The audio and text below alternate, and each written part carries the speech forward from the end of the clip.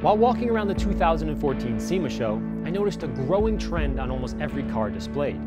Custom tire decals that seem to be taking the aftermarket world by storm. The irony is that I have been searching for these guys for the past few months.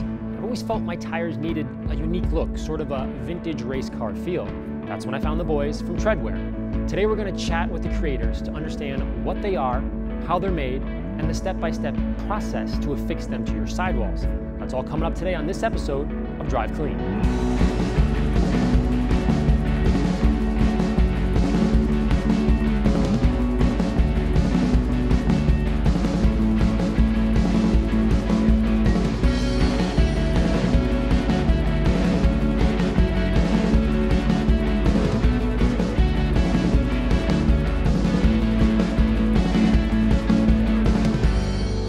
Treadwear was conceived in 2009 by an enterprising truck driver when he decided to glue letters on the tires of his 18-wheelers because he thought it looked cool. Years later, Michael Hunt and Lee Clayton took over the company and secured 2 patents for the dual compound vulcanized rubber and the industrial adhesive used to permanently secure them to your tires. But I had been doing it differently for a year or so with mixed results. All right, guys, I've been trying to figure this out for a long time, and what I've come up with is not so good, but it's something I wanted to try. So I made a stencil. I put the stencil down on the tire. I use a rattle can with white paint, and I'd spray it. Now, obviously, you can imagine what would go wrong. There's overspray all over the place. I'd rub it with my finger. It'd come off in 2 seconds. Can't clean it. You can't clean it, and then when it gets dirty, it turns brown or yellow, kind of gross-looking color. So tell me, how did you guys come up with this idea? What is it made of? Give me the whole scoop here. This is pretty cool. Well, you know, the reason that the stenciling has been the process for so long is because it's what race teams use for years. Works fine on a race car because you might use it one day, but anytime you want any kind of longevity, you got to have a different process. And what you have to think about with this is it's not really a sticker or a decal. It's really a high-tech tire patch.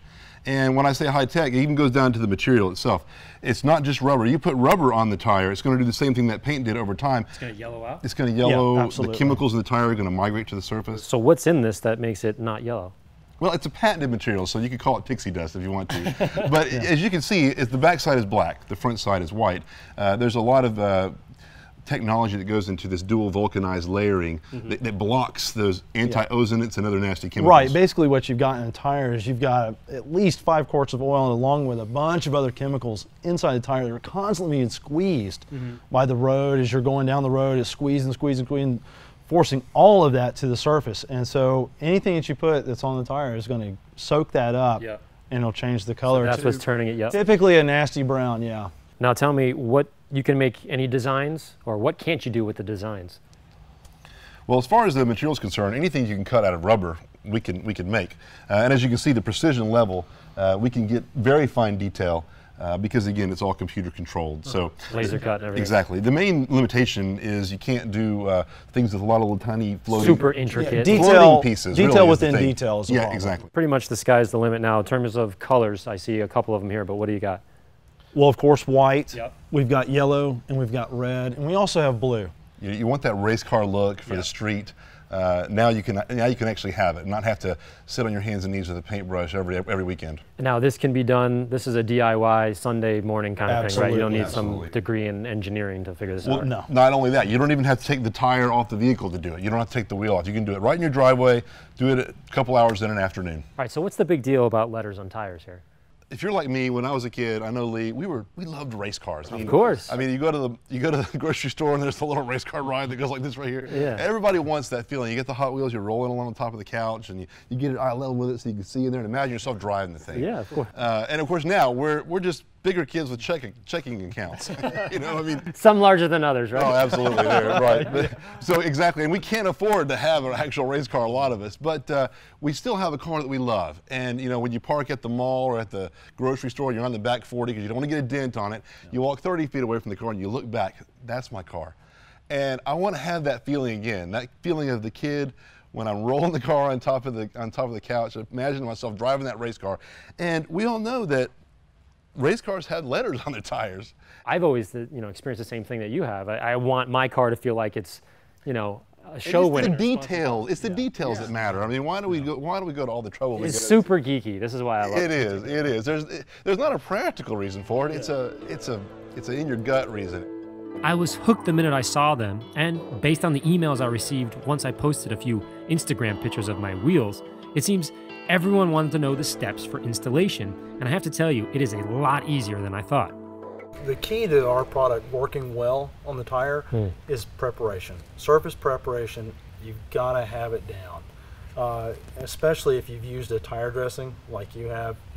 Obviously your AMMO has stuck to this really, really well. And we've done several hundred installations, and several of them have had some tire dressing on it, but nothing like this.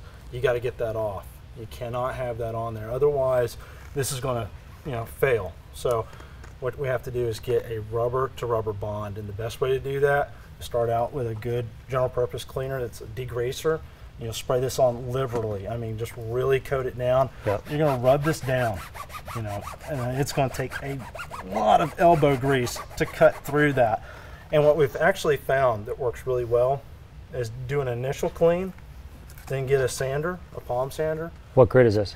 We're using 100 grit right here. Okay. It's an aggressive grit. You don't have to go that aggressive if you're a little bit concerned. Another thing, if you are concerned that you might hit your rim, go ahead and mask it off. Mask off any paint areas that you don't want to hit. If you don't have a lot of practice controlling one of these things, it can get away from you quick and damage your vehicle, and you don't want to do that. You just want to rough it up, get a good clean surface. Another thing that you can use is a Brillo pad, again with a degreaser, and just really scrub it down. After you do that, of course, you want to get all the loose rubber that we just generated off of it. So rubbing alcohol works well, and wipe it down again. So essentially you're just removing any oils, any emulsion, anything that will prevent the thing from sticking to it. It's absolutely pretty simple. And again, all the oil that's in the tire is constantly being squeezed to the surface. We want to get that off. When we manufacture these, there's a little bit of residue that's generated. You want to hit this with a lick. I mean, you don't have to scrub it, but you want to make sure you get all of the manufacturing process off of this. Sure. Next thing you want to do is you want to determine your placement. Where are we going to put this?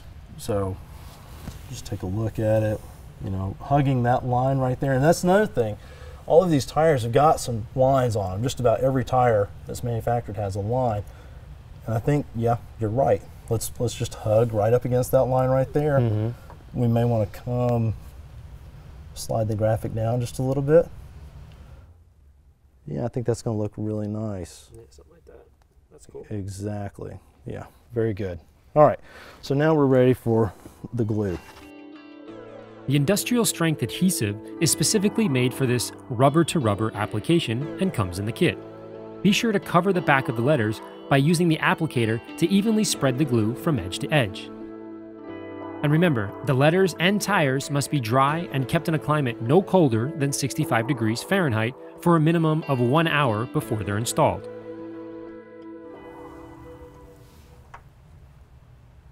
All right, just off that line. And then, once you got the graphic down, you want to just kind of rub it in out toward the outer edges, pressing it down as you go.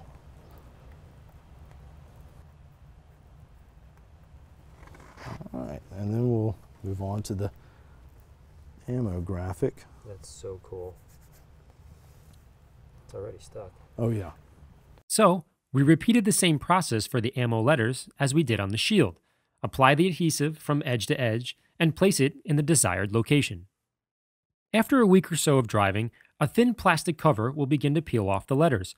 This is the initial protective coating applied during the manufacturing process and is used to preserve the letters during installation. Simply peel it off and you're good to go. Car guys are always looking to tinker and modify the look and feel of their cars. And I have to say, for all the time and effort I've spent modifying my Porsche, adding treadwear has been the most talked about change I've made yet. So, does it make the car faster? No, but it certainly makes me feel pretty cool. I really love the way the letters look. It adds new character to my car. With a wide variety of colors and designs to choose from, I really think these guys are onto something. For more information, be sure to visit them at treadwearletters.com. As always, you can email me at larry@ammonyc.com with ideas for shows you want to see. Thanks for watching, and we'll see you next week. You caught me. I'm power washing the letters here. I wanted to see if they'd actually come off. They're not. I mean, they're really stuck on there.